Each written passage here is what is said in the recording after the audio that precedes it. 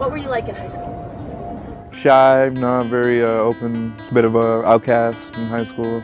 I was really friendly. I was outgoing. I had two older brothers who went to the same school, so I kind of knew some of the upperclassmen, so I felt pretty cool. Kind of like searching for my own direction, my own path, like what I wanted to do. We moved here for the purpose of coming to college. I moved here from Mexico just for that. What advice would you give your past self?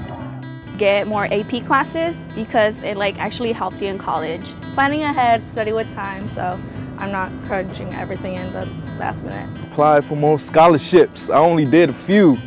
So I can't even stress that enough. I think parents give you a lot of pressure too at the same time, but you need to let it go and think for yourself. Because at the end of the day, it's like my dad says, it's not gonna pay off for me, it's gonna pay off for you. The things that you're doing now are going to prepare you for what's really important.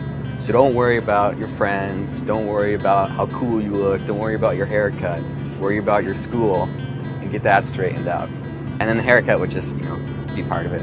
Go for the application, join the club, join the dance team, join whatever you want to do. Even if you think you might not fit in, just go do it. You never know, it might be a life changer. If it's your passion, go for it. It's gonna be great.